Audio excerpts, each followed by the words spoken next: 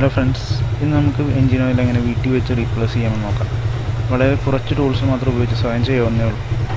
ആദ്യം തന്നെ വണ്ടി ഒന്ന് ഓടിച്ചോ അല്ലെങ്കിൽ വണ്ടി സ്റ്റാർട്ട് ചെയ്തോ എഞ്ചിനൊന്ന് വാം ആക്കണം.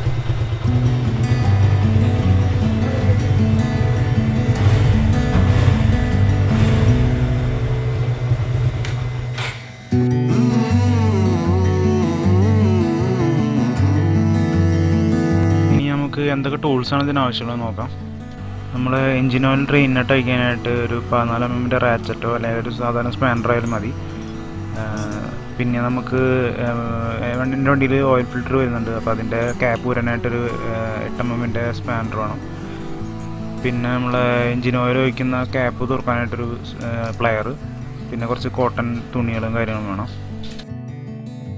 ഇനി നമുക്ക് എഞ്ചിൻ ഓയിൽ ഡ്രെയിൻ ചെയ്യാനായിട്ട്, അത് പഴയ എഞ്ചിൻ ഓയിൽ കളക്ട് ചെയ്യാൻ വേണ്ടിയിട്ടൊരു പാൻ വേണം. അത് ഓയിൽ പാനൊന്നും വേണമെന്നില്ല, ബക്കറ്റിൻ്റെ ഒരു മൂടിയാലും മതി. അത്യാവശ്യം വലുപ്പമുള്ളൊരു മൂടിയാണെന്ന് മാത്രമേ ഉള്ളൂ. അത് നമ്മൾ വണ്ടിയുടെ അടിയിൽ കറക്റ്റായിട്ട് നമ്മുടെ എഞ്ചിൻ ഓയിൽ ഡ്രെയിനായിട്ട് വരുന്നത്, ഇപ്പോൾ എൻ്റെ വണ്ടിയിൽ വരുന്നത് ഈ പോർട്ടിൽ ഇവിടെയാണ്, നേരെ താഴെയാണ്. അപ്പോൾ അതിൻ്റെ തൊട്ട് താഴെയായിട്ട് കറക്റ്റായിട്ട് വയ്ക്കാം. ഇനി നമുക്ക് എഞ്ചിൻ ഓയിൽ ഡ്രെയിനായിട്ട് അയക്കാം. അതിന് ഞാനിവിടെ യൂസ് ചെയ്യുന്നത് 14 mm റാച്ചറ്റാണ്. നേരത്തെ പറഞ്ഞ പോലെ സ്പാനറിലൊരു കഥയും യൂസ് ചെയ്താൽ മതി.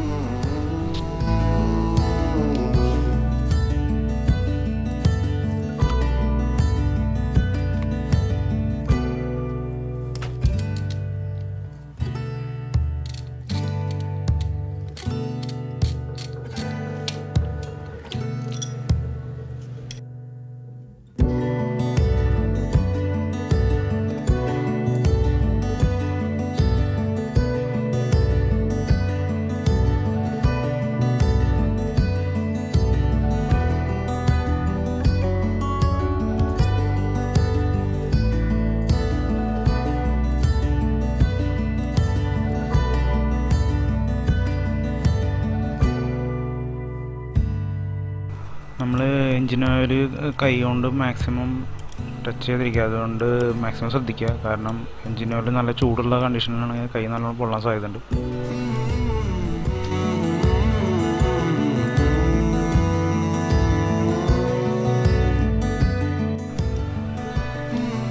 ഇനി നമുക്ക് ഈ പ്ലെയർ യൂസ് ചെയ്തിട്ട് എഞ്ചിൻ ഓയിലിൻ്റെ ക്യാപ്പ് ഊരാം.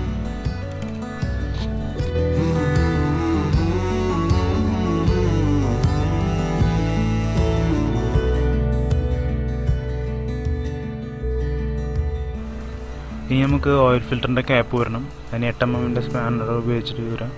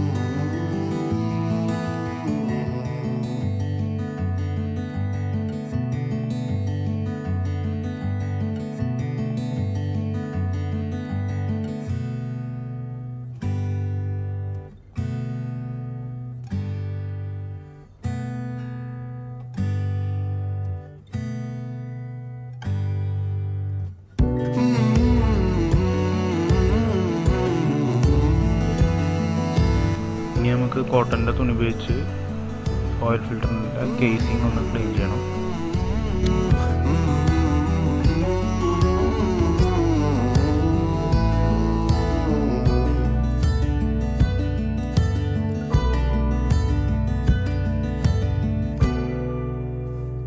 ഇനി ആ കേസിങ്ങിൻ്റെ ക്യാപ്പും കൂടെ ഒന്ന് ക്ലീൻ ചെയ്യുക. അതിൻ്റെ ഉള്ളിൽ സ്പ്രിങ് ഉണ്ട്, അത് പോവാതെ സൂക്ഷിക്കണം. ഓൾമോസ്റ്റ് എഞ്ചിൻ ഓയിൽ മൊത്തം ഡ്രെയിൻ ആയിട്ടുണ്ട്. എന്നാലും വണ്ടി ഒന്ന് ചെരിച്ചു കൊടുത്തു കഴിഞ്ഞാൽ കംപ്ലീറ്റ് ആയിട്ട് നമുക്ക് ഡ്രെയിൻ ചെയ്യാൻ പറ്റും.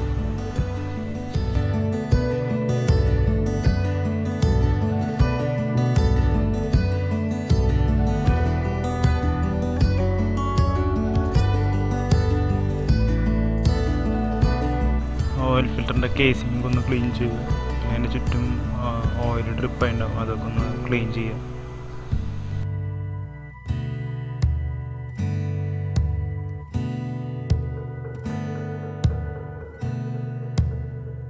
ആ ഡ്രെയിൻ നട്ട് നല്ലോണം കോട്ടൺ തുണി ഉപയോഗിച്ച് ക്ലീൻ ചെയ്തതിന് ശേഷം നമുക്ക് ഇനി തിരിച്ച് ഫിറ്റ് ചെയ്യാം.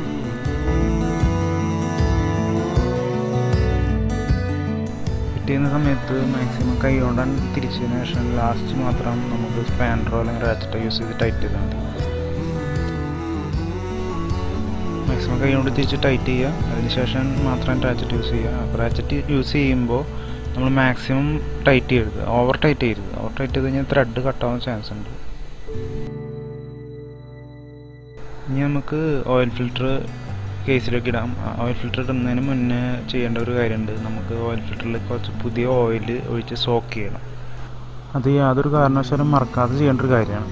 അതുകൊണ്ടുള്ള ഗുണം എന്താണെന്ന് വെച്ച് കഴിഞ്ഞാൽ, നമ്മളിപ്പോൾ ഓയിൽ ഫിൽറ്റർ സോക്ക് ചെയ്യാതെയാണ് ഫിറ്റ് ചെയ്യുന്നുണ്ടെങ്കിൽ എൻജിൻ റൺ ചെയ്യുന്ന സമയത്ത് ഇതിൻ്റെ ഉള്ളിലോട്ട് എൻജിൻ ഓയിൽ കയറി ആ ഫിൽറ്റർ ഫുള്ള് സോക്ക് ആയതിനു ശേഷമേ എൻജിൻ ഓയിൽ ബാക്കി ഭാഗങ്ങളിലേക്ക് സർക്കുലേറ്റ് ചെയ്യുള്ളൂ. ഇങ്ങനെ ചെയ്യുകയാണെങ്കിൽ നമ്മൾ ഓൾറെഡി സോക്ക് ചെയ്തുകൊണ്ട് direct engine oil circulation start ചെയ്യും. എൻജിൻ ഓയിൽ സെലക്ട് ചെയ്യാൻ നമുക്ക് ഇഷ്ടമുള്ള ബ്രാൻഡുകൾ യൂസ് ചെയ്യാം. പക്ഷേ നമ്മൾ എപ്പോഴും company recommended engine oil grade ഉണ്ടായിരിക്കും. ഈ വണ്ടിക്ക് 10W40 ആണ് കമ്പനി റെക്കമെൻഡ് ചെയ്യുന്നത്. ആ ഗ്രേഡിൽ തന്നെ നല്ലൊരു റെപ്യൂട്ടഡ് ബ്രാൻഡിൻ്റെ എൻജിൻ ഓയിൽ യൂസ് ചെയ്യാൻ ശ്രമിക്കുക. ഓയിൽ ഫിൽറ്റർ നമുക്ക് സോക്ക് ചെയ്യാൻ ആദ്യം തന്നെ കുറച്ച് ഓയിൽ ഒഴിച്ച് കൊടുക്കുക. അതിനുശേഷം അത് കുറേശ്ശെ ഒഴിക്കുക, ഒറ്റയടിക്ക് ഒഴിക്കാതെ കുറേശ്ശെ പിന്നെ ഓവറായിട്ട് കഴിഞ്ഞാൽ ഡ്രിപ്പായി പോകാൻ സാധ്യതയുണ്ട്. കുറേശ്ശെ ഒഴിച്ച് കൊടുക്കുക. അത് കംപ്ലീറ്റ് ആയിട്ട് സോക്കായി എന്ന് ഉറപ്പ് വരുത്തുക.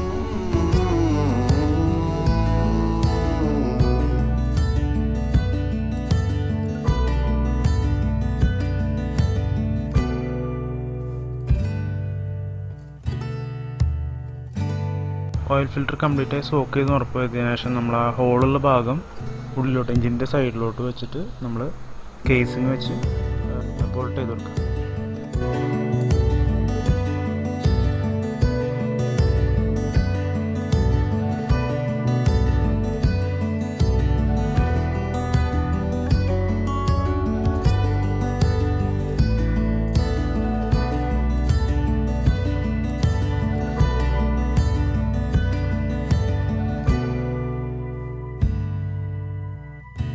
നമ്മൾ ബോൾട്ട് ചെയ്ത് മാക്സിമം ടൈറ്റാക്കാൻ ശ്രദ്ധിക്കുക. ഓവർ ടൈറ്റ് ആവാതെ എപ്പോഴും ശ്രദ്ധിക്കുക. ഓവർ ടൈറ്റ് ആയി കഴിഞ്ഞാൽ ഏത് ബോൾട്ടാണെങ്കിലും അതിൻ്റെ ത്രെഡ് കട്ടാവാനുള്ള ചാൻസ് ഉണ്ട്.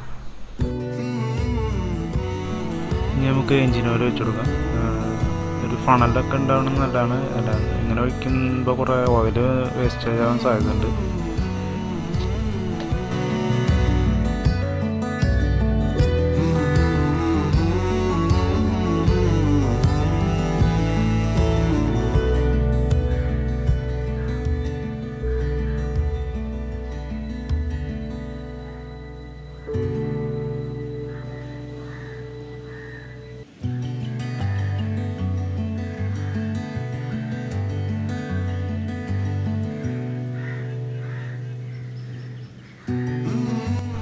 ഇതിൽ കാണിക്കുന്ന ഈ മാർക്കിങ്ങിനാണ് നമ്മൾ എൻജിൻ ഓയിൽ ലെവൽ നോക്കുന്നത്.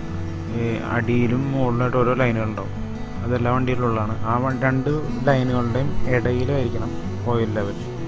ഇൻകേസ് അത് കൂടുതലായിരുന്നുണ്ടെങ്കിൽ നമ്മൾ ഡ്രെയിനിട്ട് അഴിക്കാം.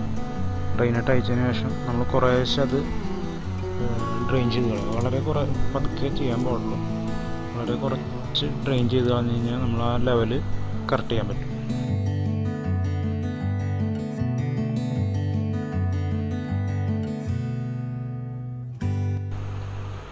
ഫുള്ളായിട്ട് നമ്മൾ നട്ട് അഴിക്കരുത്. വളരെ കുറേശ്ശെ ഓയിൽ പോകുന്ന രീതിയിലാണ് ചെയ്യാൻ. വളരെ കുറച്ച് ചെയ്തതിന് ശേഷം നമ്മൾ ടൈറ്റ് ചെയ്യുക. എന്നിട്ട് നമ്മൾ ലെവൽ കറക്റ്റായി ഒന്ന് ചെക്ക് ചെയ്ത് നോക്കുക. നേരത്തെ മാക്സിമം ഉള്ള ലൈനിനെക്കാട്ടിയും കുറച്ച് മുകളിലായിരുന്നു നമ്മൾ എൻജിൻ ഓയിലിൻ്റെ ലെവൽ നിന്നിരുന്നത്. അപ്പോൾ അത് നമ്മൾ കറക്റ്റ് ചെയ്തു.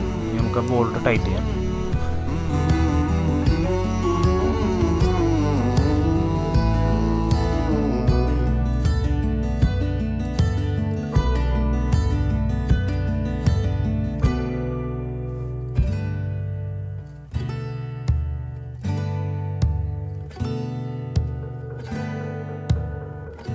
ഇനി നമുക്ക് ഓയിൽ ക്യാപ്പ് ഫിറ്റ് ചെയ്യാം.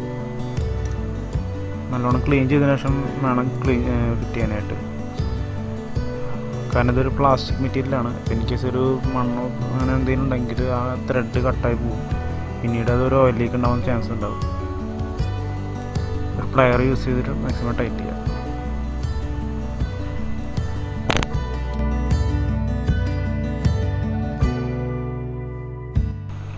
അപ്പോൾ നമ്മൾ വർക്ക് കംപ്ലീറ്റ് ആയി. നമുക്ക് ഞാൻ സ്റ്റാർട്ട് ചെയ്യാം.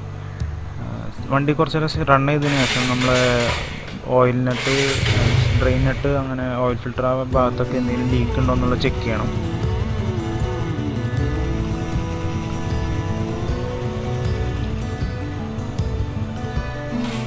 അപ്പോൾ ഇത്രയുള്ള പരിപാടി. നമുക്ക് വളരെ എക്സ്പെൻസീവ് ആയിട്ടുള്ള ടൂൾസോ കാര്യങ്ങളൊന്നും വേണ്ട. വീട്ടിൽ ചെയ്യാവുന്ന സംഭവമുള്ളൂ. മാക്സിമം കമ്പനി റെക്കമെൻഡ് ആയിട്ടുള്ള ഓയിലും നല്ല പ്രോപ്പർ ടൂൾസ് ഉപയോഗിക്കുക. മാക്സിമം സേഫായിട്ട് ചെയ്യുക. Okay guys, thanks for watching.